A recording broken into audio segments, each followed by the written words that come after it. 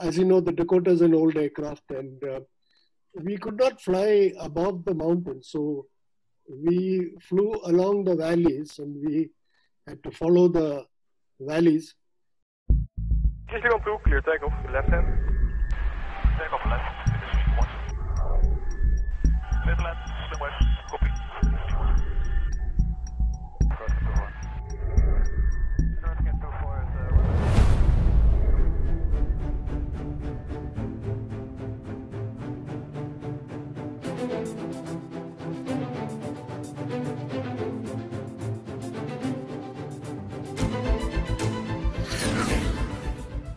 Hello and welcome to the Blueskies Podcast. I'm PR Ganapathy, your host.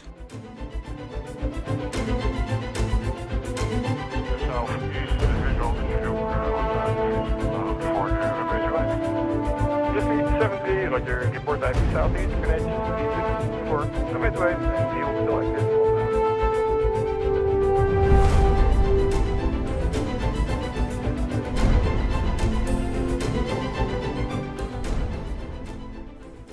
Well, folks, in this episode we have a pilot who has a slightly different but very, very interesting profile. Wing Commander Joseph Thomas was commissioned in 1962 on the eve of the Chinese operations into the transport stream of the Indian Air Force. He flew Dakotas, servicing the logistics supply to our forward positions in Kargil, Leh, Thois and Daulat Beg Odi in the Dakota and the Packet, and also flew many sorties of photo reconnaissance in the Canberra. He then qualified as a test pilot at that famous mecca of test flying, the US Air Force Test Pilot School at Edwards Air Force Base. Came back to India and as a test pilot, besides doing test flying, also set up India's first test pilot school and conducted some of those courses then. Commanded the flight test squadron, and we'll also be speaking to him about his very interesting experiences, including some mishaps as a test pilot. Welcome to the program, Wing Commander Thomas. Yeah, thank you. So, if we can start with your career journey, where did you grow up and what motivated you to join the Air Force? And what was that initial journey like? My father joined the Air Force in 1939. And so I grew up in the Air Force. And my father records that when I was 3 years old, I asked him a question: how does such a big and heavy aeroplane like the Dakota fly? So I suppose my interest in aviation goes back to childhood. Fascinating. And it's not just interest in aviation, but it's also the how of aviation, the engineering and the science behind it, I guess. Yeah, that is true, because I was a good student at school and I did set a school record and things like that. And I was always interested in the how. And if I had not joined the Air Force, I would have gone in for science or engineering. Yeah, in my school, I joined the NCC Air Wing, Junior Air Wing, and so I did something there in aero modeling and things like that, and some NCC camps. So there was always an interest in aviation, and I applied for NDA while I was in my final year at school, and I got selected. So I joined the National Defense Academy. And the main reason I joined the NDA is that I would have been underage to try direct entry to the Air Force. Right. And which aircraft did you train in, and where did you do your initial training? In NDA, we had gliding, and that is very important because every airplane can become a glider. And so that is very basic. That's right. And then after that, after NDA, we went to the Air Force Flying College, then at Jodhpur. I trained on the HT2 and the T6G Harvard. And after that, then to Air Force Station Hyderabad, where I trained on the C-47 Dakota. Ah, wow. That's fascinating. That's such a lovely aircraft, and the Air Force has now just acquired an aircraft for the vintage flight, right? Yes, indeed. Actually, when I was in NDA, the Hunters and Canberras had just joined the Air Force, and they were based at Pune. And right from that time, I was interested in getting onto Canberras. And there are two routes to the Canberra, either through fighters or through transport. And I did opt for fighters, but the training command sent me to transports. But ultimately, it didn't make a difference because I did land up in Canberras. Right. Which squadrons and what sort of flying did you do initially in the Dakota fleet? Where were you posted, and what sort of missions were you typically flying? Yeah, my first posting was to a Dakota squadron in Srinagar. Actually, we were in Srinagar in summer and Jammu in winter.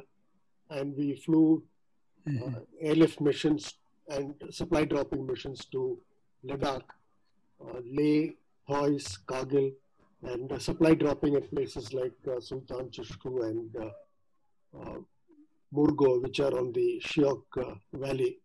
And those two supply dropping zones are, in fact, very close to where the Galwan incident took place last year.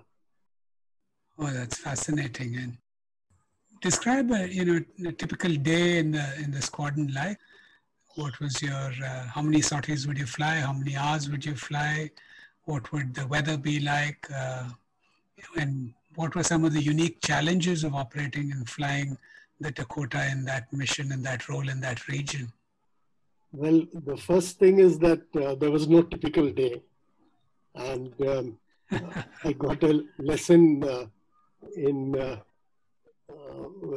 my daily routine right there, because there was an operational requirement, and the border was started heating up in 1959-60, and I joined in July 62. Okay, so any day when the weather was good, we flew, whether that was Sunday or holiday or whatever. And if the weather was bad, then we got a holiday. If the weather was marginal, then we came early morning, and then the senior people took a decision whether we would fly or not. Okay, so there were no, every day was a working day or every day was a holiday, whichever way you looked at it. And I looked at it as a holiday because, you got to fly in the mountains, and there was nothing like it. So it was great. We came early morning, and we got on a good weather day, we got airborne just before sunrise. So it was great to see the sunrise over the mountains. And then, as you know, the Dakota is an old aircraft, and we could not fly above the mountains. So we flew along the valleys, and we had to follow the valleys, and we kept to the right so that returning traffic also kept to the right, so that and there was also a little bit of height separation and all that. So that was interesting. We saw fascinating. Beautiful peaks like Nunkon, and then we had nicknames for some of those places: Dras, Kargil, Suru Valley, then Indus Valley, Leh. And the first airfield was Kargil. Kargil is very interesting because it's in a bowl, and you're really doing a very tight circuit in that bowl. Leh was easier, more open ground. And Thois was really on the side of a riverbed. It was a dirt airfield, and we had to climb to 20,000 to cross that. Our Dakotas were modified for high altitude. We had two-speed superchargers, which could take us to altitude. And we were breathing oxygen. Any passengers we had really had a tough time because we went up to 17,000 feet to go to Leh, and they didn't have oxygen. When we did supply dropping, the ejection crew really had a tough time. Normally, there were 4 ejection crew from the Army. We gave them portable oxygen bottles. But in the Dakota, when you do supply drop-in, you remove that door. So as it is unpressurized aircraft, and it was cold out there. So we would keep them in the crew cabin, which is a little warmer. But during the actual ejection, they had to go out there, and that was really a tough job. They would, take a puff of oxygen throughout the load, take another puff of oxygen, and by the time we finished the drop, they would be frozen solid, and we would get them into the crew cabin to warm up. So this should be a little bit of a tribute to the Army ejection crew who worked with us. Now, that is just an amazing, I cannot imagine how difficult that must have been. Yeah, but it was interesting. And I mean, it's really more like adventure sports, as long as, that was the attitude. And, one of the interesting things was, when you're flying in a valley and if there was an overcast sky, then you were really like flying through a tunnel because you had the ground below, the mountains on either side, and the clouds above. So that was really great. And you really had to know the valley. You better not get into a wrong valley and a dead end. 1 or 2 people have done that. But you had to be careful, and you should know the place like the back of your hand. Even now, I remember all the places in Kashmir and Ladakh. You ask me some village, I'll tell you where it is. Anyway. And the Dakota used to be operated by a crew of how many people? 2 pilots, navigator, and engineer? No, the full crew is 2 pilots, a navigator, and a signaller. Signaller, okay. Yeah, because we had to operate WT or wireless, Morse code and all in those days to communicate with base. So a signaller was important. Now, navigator was required, but we were short of crew, because the Air Force expanded during that time, and we were short of people. So there were occasions when we were short of pilots, and a navigator would sit in as the co-pilot. And there were times when we flew without a navigator, and the pilots did the map reading. Basically, it was all visual flying and map reading, and none of that charts and things like that.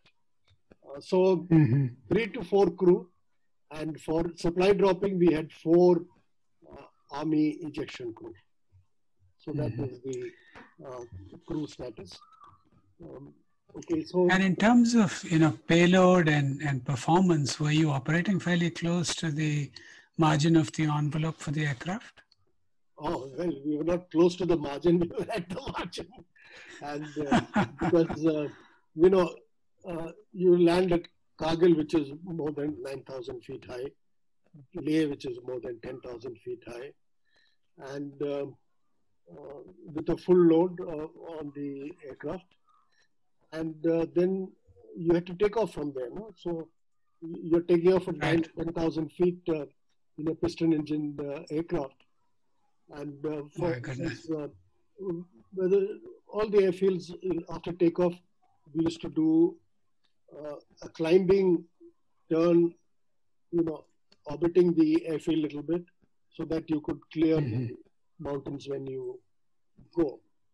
But I must say the Dakota's very good aircraft, much superior to the IL-14 that squadron we had next door, and much better high altitude performance than the packet. We had 3 squadrons there, Right. one packet, one IL-14 and one Dakota squadron. So in terms of high altitude performance, we were the best out of the 3. And we were the only people flying to Kargil and Thois at that time. And there was only one road to Ladakh that went through Zojila. And Zojila gets 60 feet of snow in winter. So Zojila used to be closed up, let us say, from November to May. So air was the only communication between the Kashmir Valley and Ladakh. And the AN-12s would fly in from Chandigarh.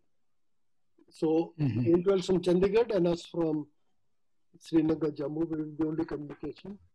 And 2 airfields, Kargil and Kargil and Thois, we were the only people operating. Thois was a dirt runway, the others couldn't land there.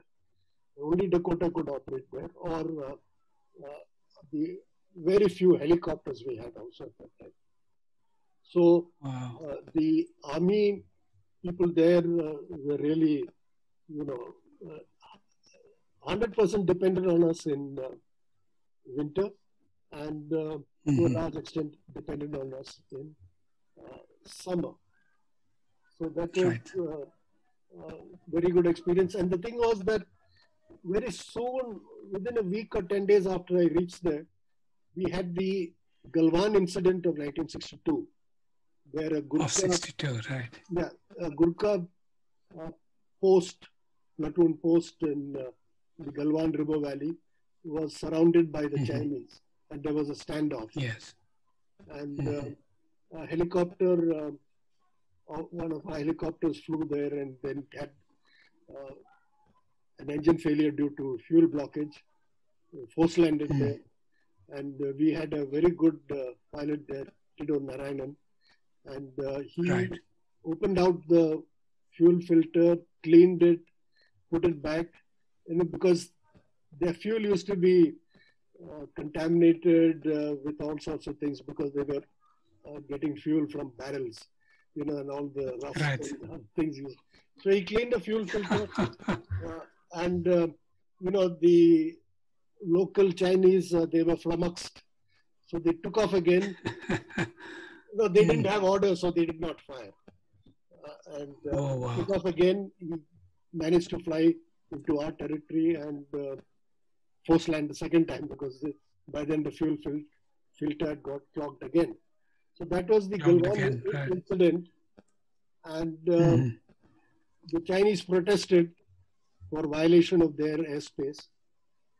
And we replied that we reserve the right to fly over our own territory. So that was a confrontation in early October. And before that, on the 8th of September, we had the Chinese attack Pagla Ridge in the northeastern sector. And 3 of our aeroplanes were sent there because we had the 2-speed supercharger and could operate at high altitudes. The Dakotas there could not operate at the high altitude that we could operate. So our squadron really took part in the 62 war, both on the Ladakh sector and the Nifa sector. I think we are one of the few units that can claim that privilege or honor or whatever like.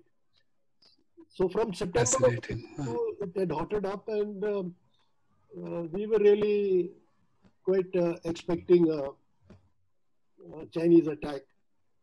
But the higher-ups in Delhi, they had a different view anyway.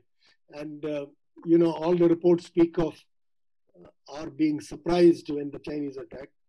But we in the field were not surprised, because the tension had built up, and we were expecting an attack any day. Fascinating. The Chinese attack took place on the 20th of October. And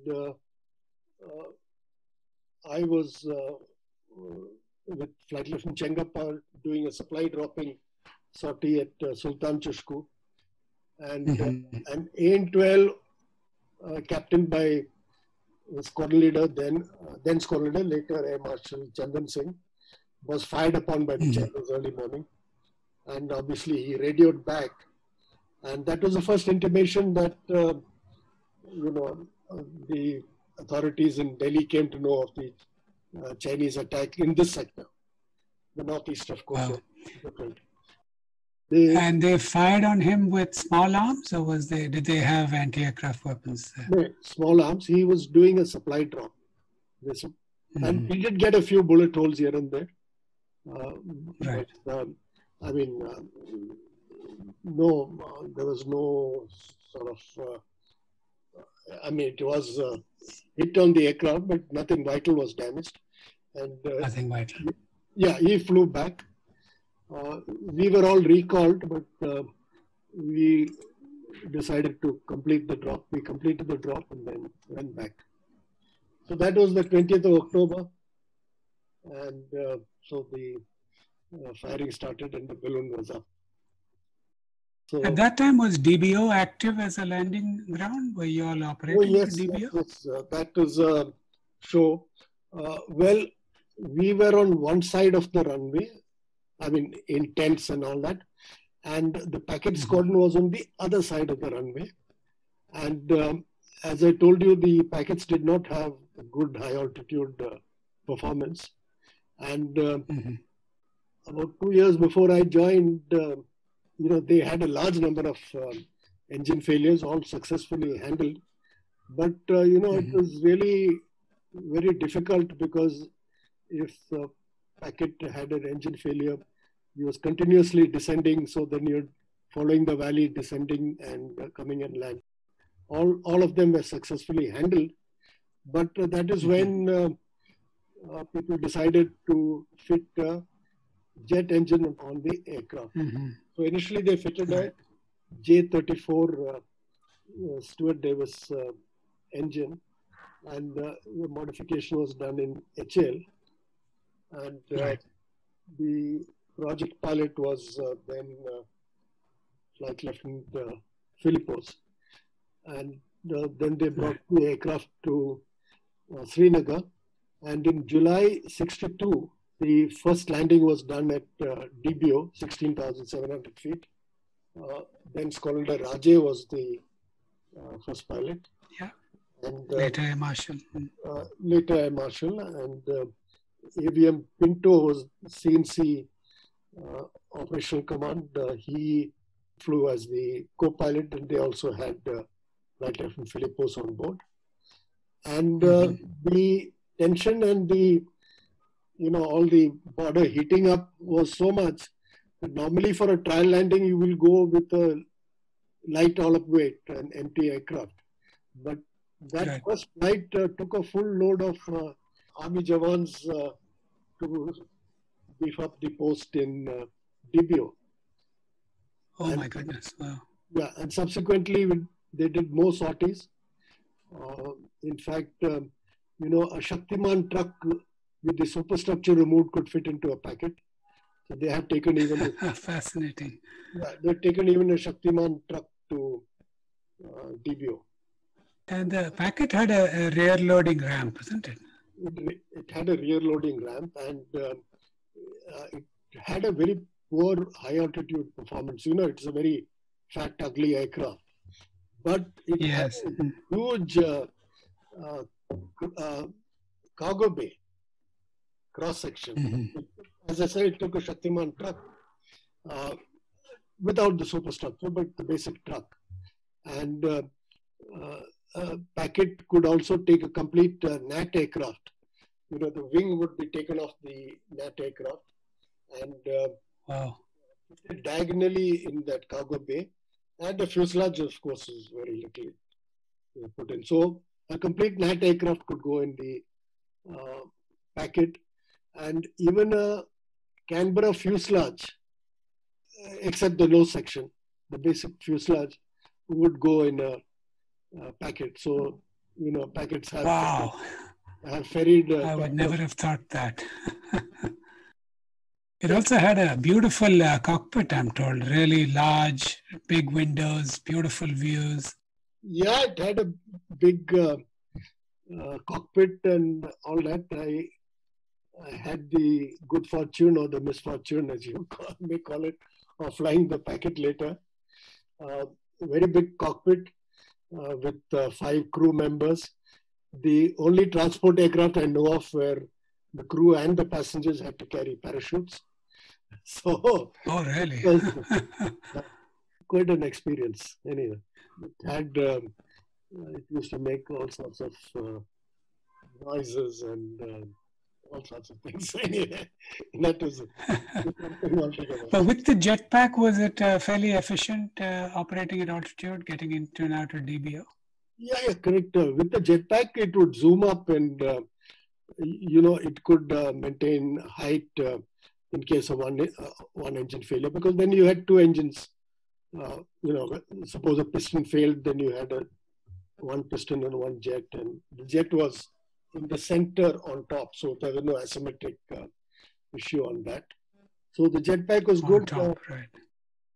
And that was only used for takeoff and in... It was used for takeoff and for climb, and it was kept at idling for the circuit and landing, landing at a forward base. Now, okay. So in case you needed it for going around. You could use it. And the thing is that very few were modified.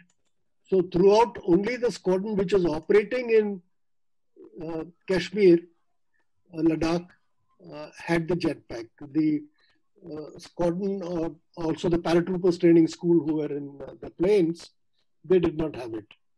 And that was the thing. And it was good. It was good modification.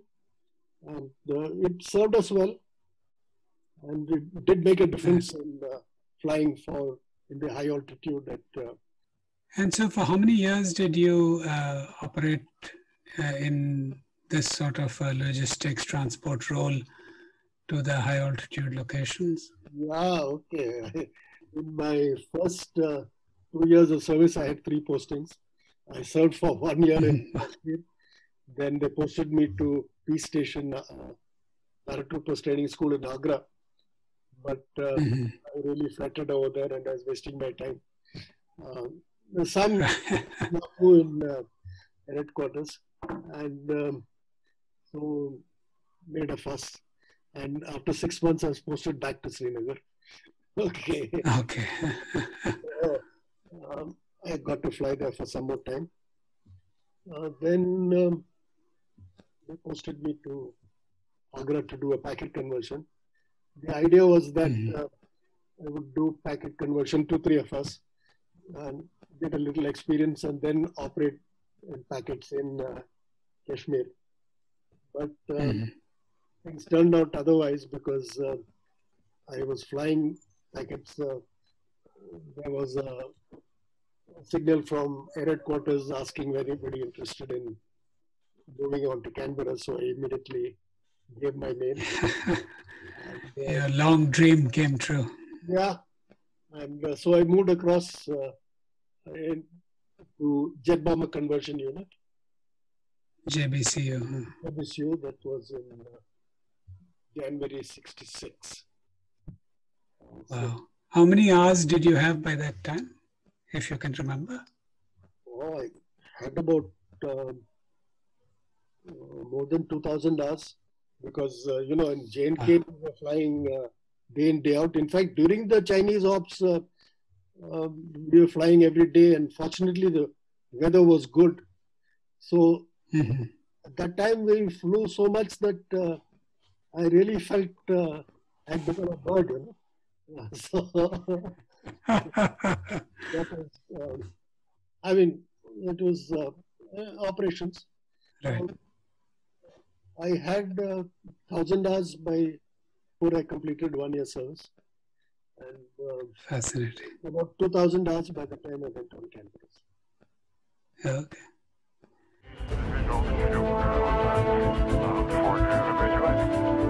Just need 70 you'd like to report that southeast, connection for commitway and field selected.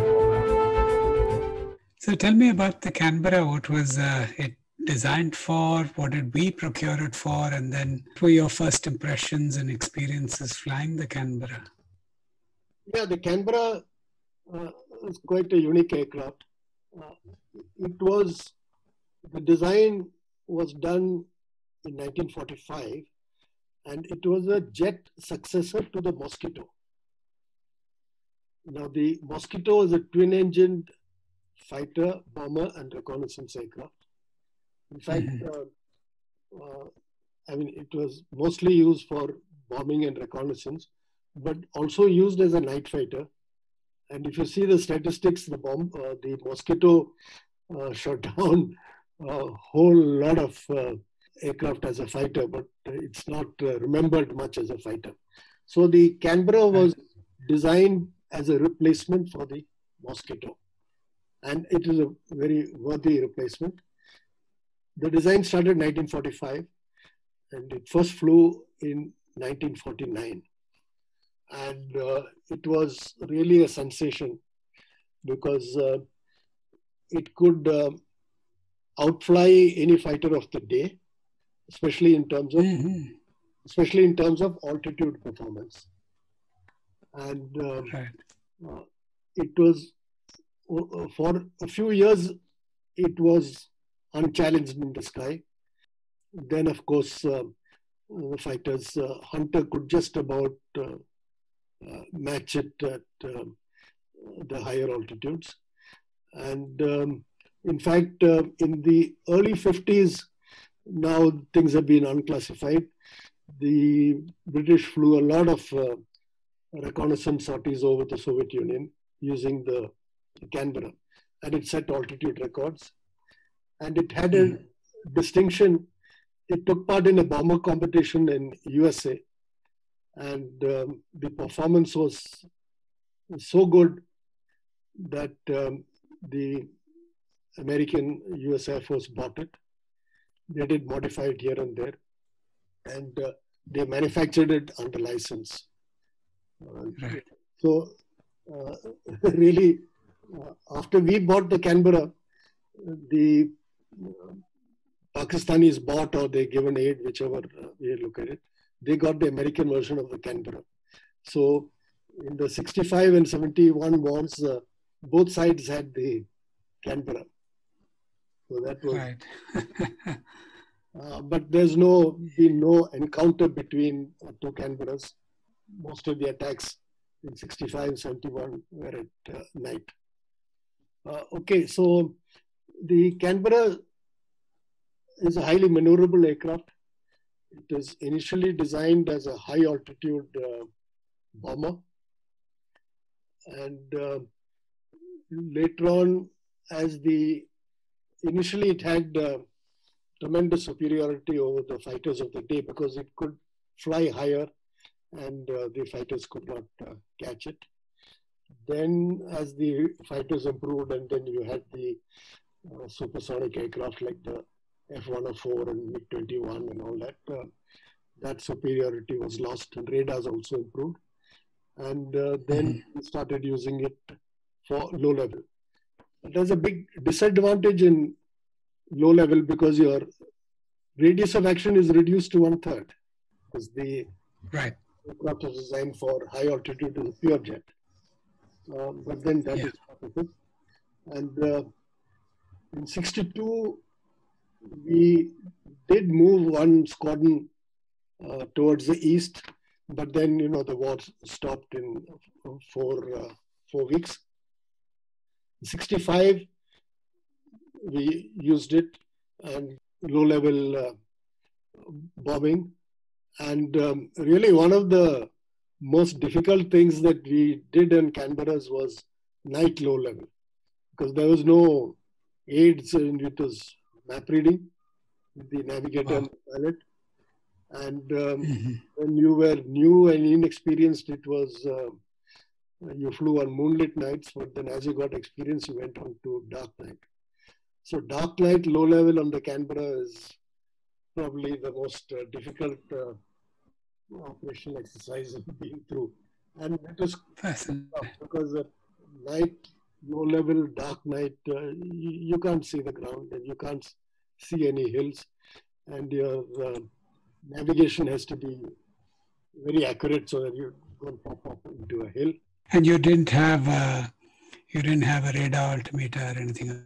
No, the radar altimeter we had was That's what I presume in those days. World War One, which the frequency modulated thing, which was basically useless, and we just couldn't use it. We couldn't rely on it, so we really had to forget about it.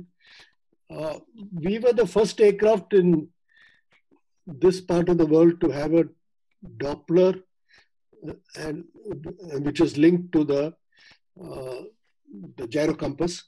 So you had a Doppler which could give you ground speed and drift, and since it was linked, there was an analog computer and all that, and you could get ground position. But this worked in the early days, and it was good for high level because it really didn't work below about 1,000 feet. So when you were at low level, it wasn't all that good. And as the aircraft got older, and well, in those days, India was far more bureaucratic than what we were now. And, well, basically, it was the country was controlled by clerical level people, and the clerical level people would keep a tight control over petty cash and waste tons of money. So you ran out of spares for very small things. And well, when it worked, that Doppler and ground position indicator was good, but very often didn't work. So, I mean, things have changed. I mean, India of today is quite different from India of that time. It's difficult for the current generation to really imagine how things were 50, 60 years back. Right. So what was your experience operating the Canberra in a bomber role? And, how accurate was it as a platform for delivering weapons or bombs on target? And what were some of your experiences operating it like that? Yeah, firstly, my bomber experience was limited because by the time I spent about a year in the bomber squadron. My old instructor in the ABCU had become a flight commander in the photo squadron, and he got me posted to the photo squadron. So I spent most of my flying in the photo squadron. As far as bomber is concerned, no, I mean, I don't have operational experience on the bomber. Of course, practice and training was there. In terms of accuracy, we had a bombing computer which helped, but what it helped was to do the bombing calculation for a visual bombing.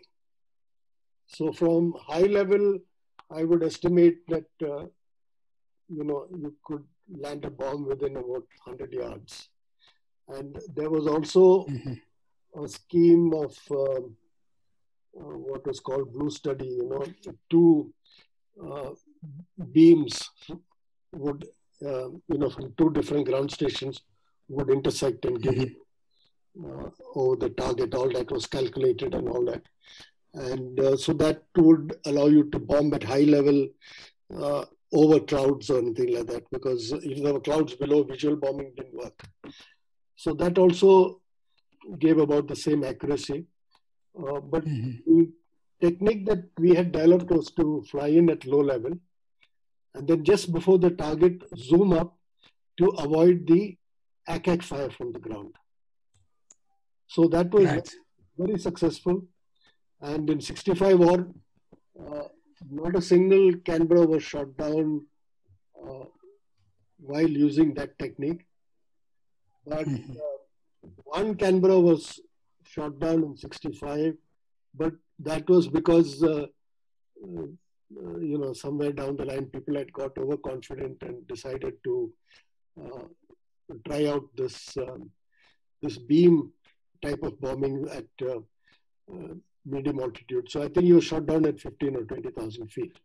But all the aircraft that went in low level and zoomed up, they were not shot down. So 65, except for that, we had zero losses.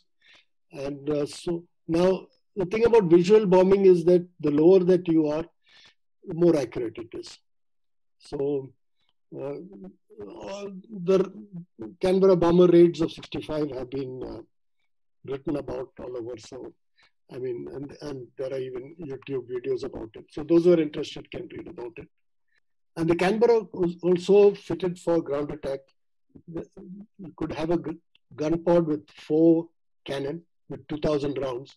It's much more than a fighter. And also carry rockets on the underwing. So, oh wow! People must have read about the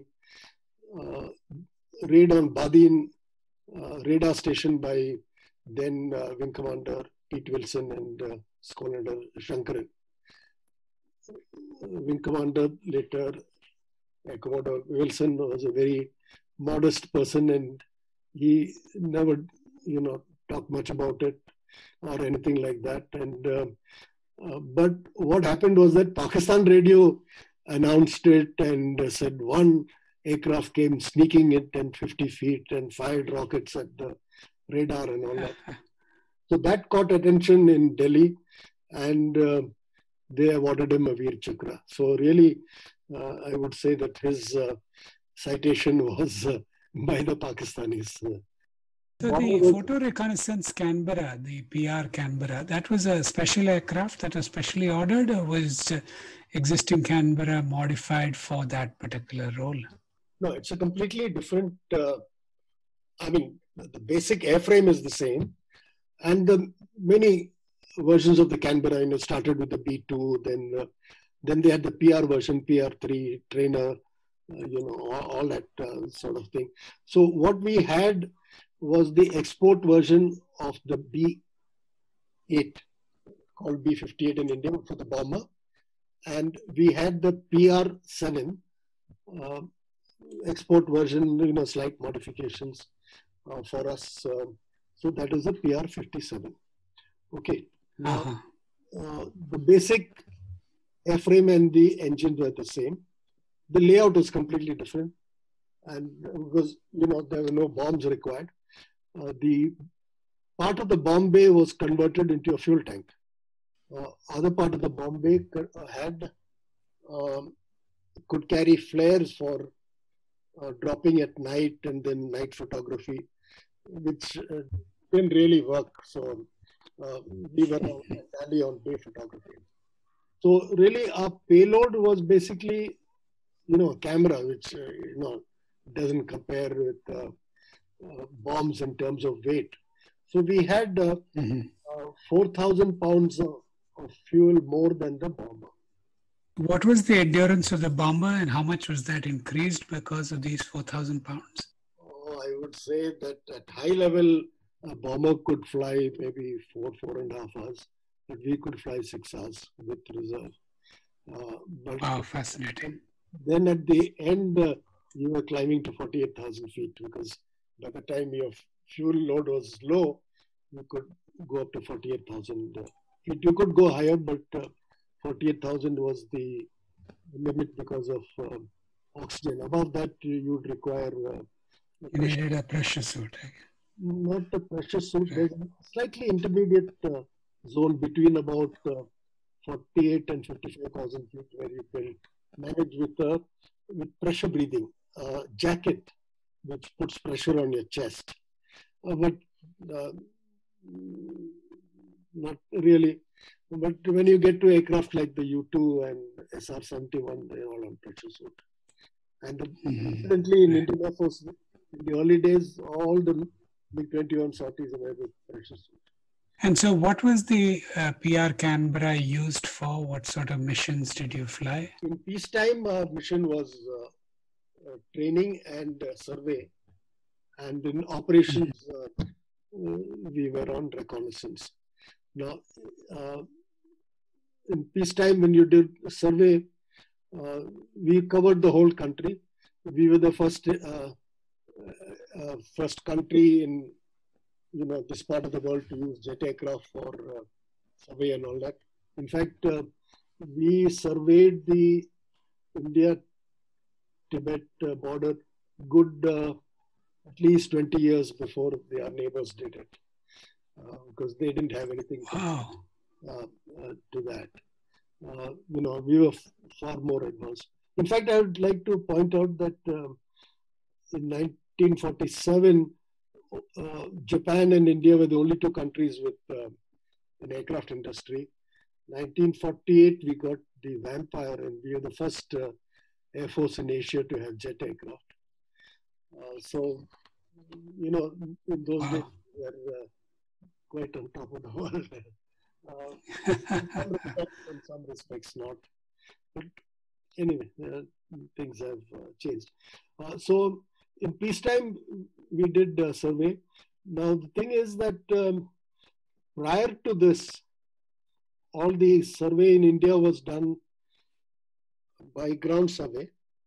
And so in somewhere around 1951-52, we found a survey flight in Barrackpur, Calcutta, which had Dakota, Devon, and a freighter version of the Liberator. And it was this survey flight which did that famous photograph of Mount Everest in 1953. So for those aircraft to climb to 30,000 feet was a great achievement. So they did a fair amount of survey. Then when the Canberra came, then peacetime we were busy with survey, and very soon we covered the whole country, and good up-to-date maps became available. And their survey of India, I would say, is on par with all the advanced countries. And so by the time we surveyed the country, our maps were made up to date, up to world standards. Then, of course, areas had to be covered again. The most difficult, of course, was in the Himalayas, because large portions of the Himalayas were just blank on the map. In an atlas or something, they just fill in the gaps. But when you go to a detailed map, which the army has to use, they were just blank spaces. They either blank spaces on the map or not proper, unsurveyed. And, in maps, you have contour lines, but where you're not sure, the contour lines are marked in dotted lines. So really, when we had to first do the border, and border basically covers the crest line, the highest points. We found the maps were so inaccurate. So what we did was we climbed to 45,000 feet and took photographs. Now for mapping, you need to get stereoscopic images. So each point on the ground has to be photographed twice from two different places so that you can do stereoscoping. So you need minimum 50% overlap, but to cater for variations in ground height and things like that, so 60% was the norm. So we flew a series of parallel runs, then took those photographs, and when you put them together, you sort of stitch the photographs together, you get a mosaic. And this was all done mechanically, I presume, at that time. In those days, films were processed. You had the black and white films and all that, which have processed and all that. And then we used those photographs to further fly. And that was quite difficult because the photographs were black and white. We don't realize the importance of color in a map. Like roads are normally red and railway lines are now Right. black, and rivers and streams, water features are blue. So the moment you see blue, you know it's a water feature. But when the whole thing is in black and white, it's quite difficult. And a map is far better for map reading than a photograph. Because in a map, what happens is Right. you draw a thick line for a big road. The actual, so when you go on a aeronautical map, the actual thickness of a highway is, if you really take the scale, what is shown on the map is about 1 kilometer wide. No 1 kilometer wide. Right. But Right. it allows you to look for a road, it allows you to look for a stream. But in a photograph, Yes. there's the correct width. So we did that, and we were able to fill in all the blanks. Because most of the old maps were based on, I'm talking of the difficult areas in Arunachal Pradesh and, the northeast Manipur, Mizoram and all that, were based on travelers' reports and things like that. And a fair amount of updation and correction of the maps was done by us. Wonderful. I'll attach a link to your very detailed interview that you gave with BIC Talk so that anybody in the audience is interested in that some more can also take a look at that. Visual show before visualizing. Just need 7D, like your report time southeast, connection for midway and deal selected. Well, folks, I'm afraid that's all we have time for today. I pick up the threads again next week with Wing Commander Thomas and speak about his test flying career. There are a few things during today's conversation that were really very interesting to me. The first was just to hear about the dedication with which the Dakota and Packet and IL-14 pilots used to fly their missions to supply the Army, particularly in bad weather and winter, flying through those valleys with an aircraft that was at the margin of its performance and doing that day in and day out because they knew the Army counted on them. I think that's the sort of camaraderie that you see in the armed forces, which is just wonderful to behold. The second was the fascinating use of the PR Canberra and how today so many of our maps are really drawn by the hard work that was done by these folks manually, taking photographs and then processing that information and creating the maps that we all take for granted today. The third is the jugaad that was all pervasive at that time. Putting a jetpack on the Packet is quite a mind-blowing exercise, and if you Google it, you'll see pictures of the aircraft with the jetpack. But these were not ad hoc jugaad. This was systematic jugaad in the sense there was a problem. They analyzed various solutions, developed a proper engineering solution, tested it thoroughly and rigorously before they implemented it in the field, and there was a healthy culture of doing that throughout the Air Force. I mentioned that Wing Commander Thomas has done a detailed talk on surveying using the Canberra, and the link for that is BIC Talks. So if you search for BIC Talks, you should be able to find that podcast. It's also on YouTube, and it does make for some really fascinating listening. In the meantime, sign up for updates at blueskiespodcast.com. There you'll find links to follow us on Twitter, Facebook, and Instagram. You can also write to us with your comments, questions, suggestions, and feedback from the website or to blueskies@prganapati.com. Subscribe to the podcast on any podcasting platform such as Stitcher, Google Podcasts, Spotify, Apple Podcasts, and even on YouTube. If you like what you heard, share it with your friends, give us a rating in your favorite podcasting app, and write us a review. It will help other people find us. I want to give my thanks to Saurav Chordia for our logo and Prithvik for the music. I want to reiterate that all the views expressed here are personal, and this podcast has not been approved by or reviewed by the Air Force, Ministry of Defense, or any branch of the government. In the meantime, stay safe and Jai Hind.